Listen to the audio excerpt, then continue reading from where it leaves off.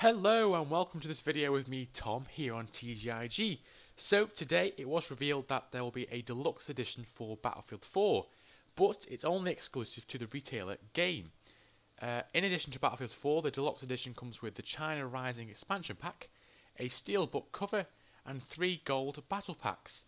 And as I'm in United Kingdom, it'll run you $64.99. So the picture of the actual deluxe edition is on the screen now, as you can see. It does show the PS3 version, but it is available for PC, Xbox 360 and the PS3. There is no word about it being available for Xbox One or PS4 just yet.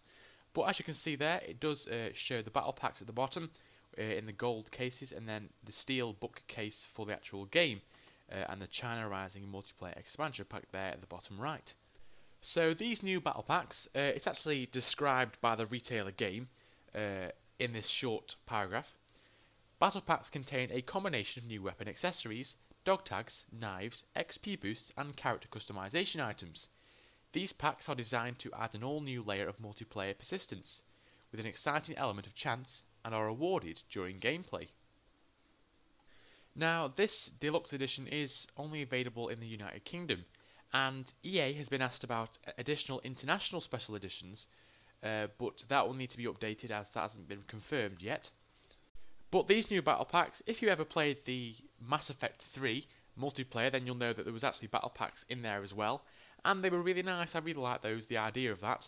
So hopefully they'll be like that in Battlefield 4, because then when new players start to play the game, they won't be just dominated by high-level players with really good guns just all the time. They'll be able to mix and match things, so they may be able to get a better weapon to be able to fight back with, basically.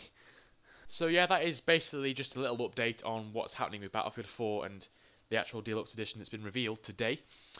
So in the comment section below, if you're in the United Kingdom, tell me, are you planning on getting the standard edition or the deluxe edition, or even getting Battlefield 4 at all? So tell me in the comment section below. And if you're international, then tell me in the comment section below, do you think it's maybe worth the price? So I've actually put a currency converter in the description below. So if you are actually able to buy this, the deluxe edition, do you think it will be worth the price for what you get? So tell me in the comments. So yeah, thanks for watching this short video with me, Tom, here on TGIG. So stay tuned for more Battlefield 4 information as it comes out, up to the launch. So yeah, until next time, see you later guys.